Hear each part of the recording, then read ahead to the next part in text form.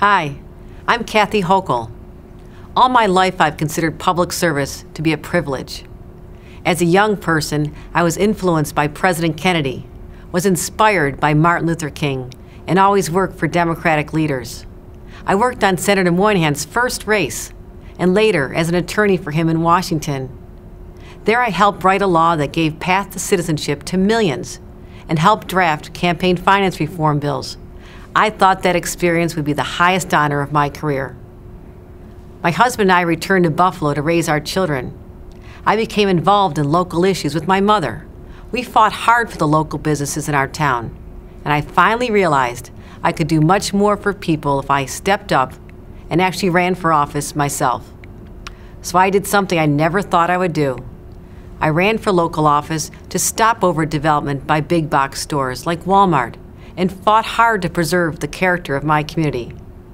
After 14 years of fighting for my community, successfully challenging the New York State Thruway Authority, telecommunications providers, big developers, and even boycotting Exxon to protest high gas prices, I became the Erie County Clerk. And then, a congressional seat unexpectedly opened up. In the most Republican district in the state of New York, I campaigned hard to fight the Paul Ryan Tea Party budget that would have decimated Medicare and left our seniors out in the cold. Against all odds, I won. It was an honor to serve in Congress, and despite the politics of my district, I never backed down from our core democratic values: pro-choice, pro-marriage equality, and pro-worker values.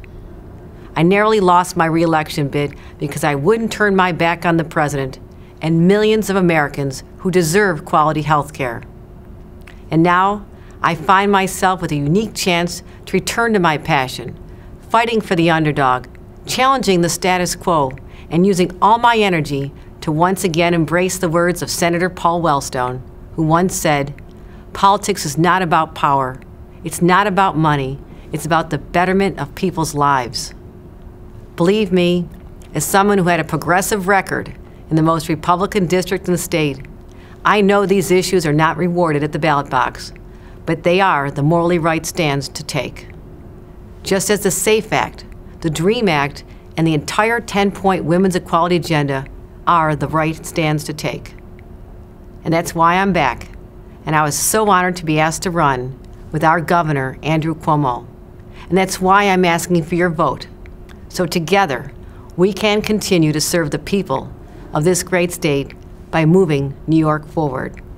Thank you.